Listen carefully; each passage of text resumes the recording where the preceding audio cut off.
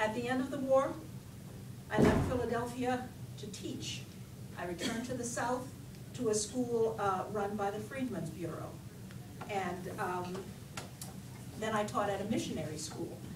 The missionaries set up many schools in the South to educate the freed slaves. My salary was $15 a month. It was during this time that I met Martin Delaney, an agent of the Freedmen's Bureau. I had bought a first-class ticket on a steamer to travel from Charleston to the Sea Islands. When you have a first-class ticket, that means you can get one of the best seats and have a very good view of everything.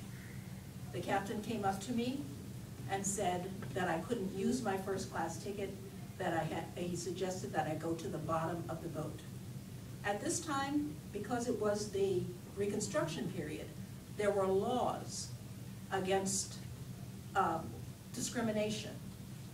If you went anywhere on public transportation, you were supposed to be able to sit anywhere you wanted to. So the captain who wanted me to go to the bottom of the boat, I sued him, and I won the suit, thanks to the help of Martin Delaney. That was one of the earliest civil rights cases in the country. The captain was fined $250. After the trial, I told Major Delaney of my desire to become a writer, and he read some of my work. I always had my diaries with me and some of the essays that I had written and stories. And he decided that I would be the perfect person to write his biography. So my book, The Life and Public Services of Martin R. Delaney, became the first full-length biography written by an African American. I moved to Boston to find a publisher for my book and to finish the book. And while I was there, I wrote in my diary about meetings that I had with famous abolitionists and important writers of the Civil War. I also attended a lecture by Charles Dickens, where he read A Christmas Carol, a story that he had written. Once the war ended, I had a difficult time obtaining payment from Major Delaney, and I had to take other jobs to make a living. My book was published by Lee and Shepard, a Boston publisher, under the pen name of Frank A. Delaney.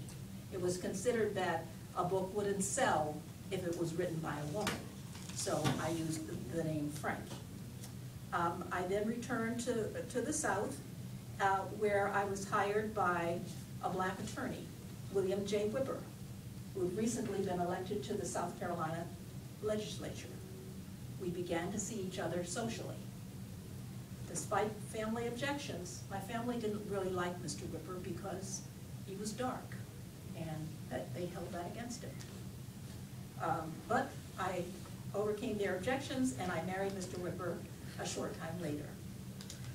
The marriage, unfortunately, was not a happy one, and after 12 years, I left Mr. Whipper and moved to Washington, D.C., where I lived with my 3 children.